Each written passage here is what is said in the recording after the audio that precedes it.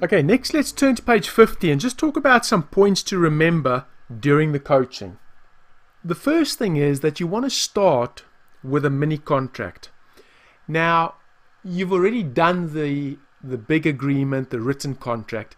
What we mean here by the mini contract is every coaching session that we do, we're going to do a little mini contract.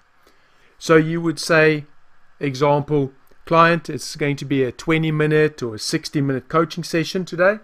And I just want to qualify that you understand what coaching is and what it's not. I'm not here to tell you what to do or to give you any advice, but rather to create a safe, trusting space for you where you can explore options and opportunities to get to your goal.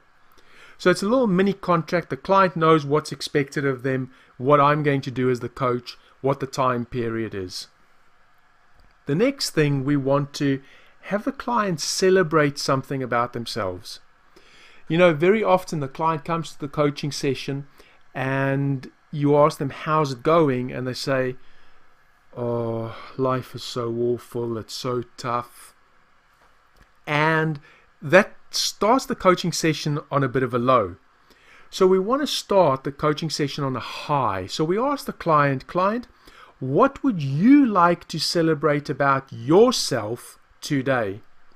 Now notice that the word is, what do you want to celebrate? And that implies that the client has something to celebrate about themselves. If you ask a closed question like, do you have anything? Or can you? Then the lazy unconscious mind is just going to go, no, nothing. And of course, you're still on the negative. We want to get the client to give us a positive celebration about themselves. Remember, of course, the celebration as well. As we celebrate our client as we go through the coaching process, we are not there. The celebration is to celebrate them, not to give them compliments or that they need to feel that they are working to get our approval. Just bear that in mind. Then the next thing you want to know is, what's the goal for the session? Now, of course, you probably have your overall longer term goal. Now, during each session, the client might have an individual goal that they want to achieve. And we as the coach want to obviously keep track of what the longer term goal is. However, a client may come to a particular session where, you know what, some external things have happened that week and they might just not be in the right place. And so they want to discuss something else. They've got a different goal that they want to achieve. Or, of course, it might be still a minor goal that they want to achieve en route to achieving the overall goal. All too often I hear coaches who here jumps on the very first thing that the client says. You know, really understand what it is that the client wants for this session. If the client says, I want to lose 100 pounds, they're not going to do that during the session. So client, what do you want from this session? Oh, I want to lose weight. Great, client, I hear you saying you want to lose weight, but what do you want from this session? We want to be very specific about what the outcome is so that they can measure at the end of the session as to where they are in relationship to when they started. Whilst we're busy coaching, we want to make sure that it is a safe and trusting environment, that there's no judgment from us, and that the client feels comfortable and that free to be able to open up and to communicate with us. Of course, as we do this, we also want to acknowledge our clients, acknowledge them for things that they've done, things that they haven't done. You know, maybe it was something that they wanted to stop doing, acknowledging them for growth, bearing in mind that the acknowledgement, the same as when we celebrate the client, it's not about our approval, and you know, the client shouldn't strive to get our approval. Of course, we want to remember the Pareto principle. The client should be speaking 80% of the time. In fact, maybe even 90% of the time. All we want to do as the coach, use active listening, and then ask the question that's going to help lead the client to the outcome that they need to get to. One of the tips to use here is, once you've asked your client a question, just zip it, just keep quiet and let the client empty out. And once the client is finished talking, you still keep quiet for another 3 seconds, and in fact you can even do a triple nod. So you nod your head 3 times whilst keeping quiet, and this is a great way to actually get the client to talk more. Or, if they've got more that they wanted to say, this is a wonderful opportunity. It allows them to be able to do that. And probably nobody's ever given your client that amount of space to be able to speak and to empty out. Now, when I say empty out, there's a fine line between allowing the client to empty out and having the client go round and round and round and round in circles.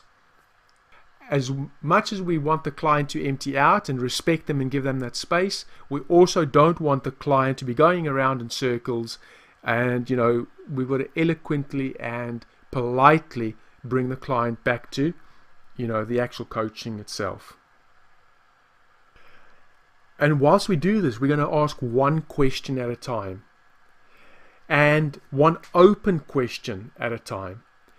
You see, sometimes coaches, they ask like 2 or 3 questions within one sentence, and again the unconscious mind is going to answer the easy one, and you might just have had a wonderful breakthrough question in what you're asking. However, because you're asking 2 or 3 different questions, the client isn't really thinking about that question. They're just going to answer the one quick easy answer that they can think off the top of their head. So take your time. Give those few seconds after the client has answered. Triple nod. Gives you more time to think about the question that you need to ask. Ask one question. Ask an open-ended question. Now, there's a time and a place for a closed question, but for the most part, we want to use open questions. Ask the client for permission.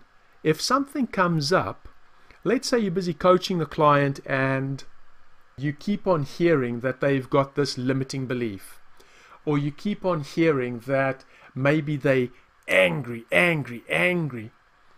Well, then ask the client for permission. Client, I keep on hearing you say that you're angry. Would that be something that you would like to work on? And so we get the client's permission to coach in sensitive new areas. Like I said, ask open-ended questions. Use your active listening techniques, and it's only through using active listening that you're going to be able to ask powerful questions. Do a time check with your client. So if you're coaching for an hour, then at sort of 50 minutes, I might say to the client, okay, client, we've got 10 minutes left of this session. So as we moving to the end of the session, so the client knows that there's only 10 minutes left. There's nothing worse than having the end of the hour come up and then all of a sudden saying to a client, right client, that's the top of the hour, and I'll see you next time. That really breaks rapport, and it kind of leaves the client hanging sometimes as well.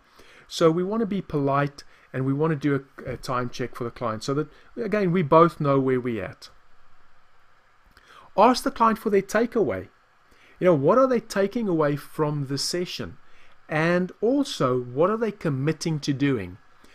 Now, sometimes the client may answer the same thing for both takeaway and commitment. However, it actually is 2 separate questions, because the takeaway for the session might be something like, I have the skills to be able to do this, and my takeaway is that I now have belief in myself that I can do it.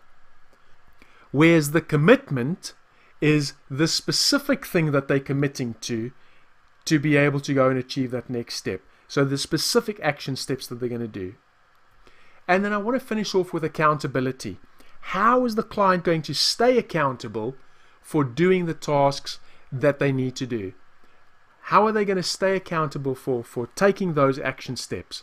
And of course, I don't want to be my client's accountability partner. Sometimes I hear coaches say, oh, just email me or give me a call once you've done that and let me know how you're getting on. Well, the problem with that is that the coach can become a crutch for the client. And I don't want to be a crutch for my client. I want to work with my client so that they can soar, so that they can deal with the coaching, go through the coaching process, and then go out there and take the action and achieve the things that they want to achieve.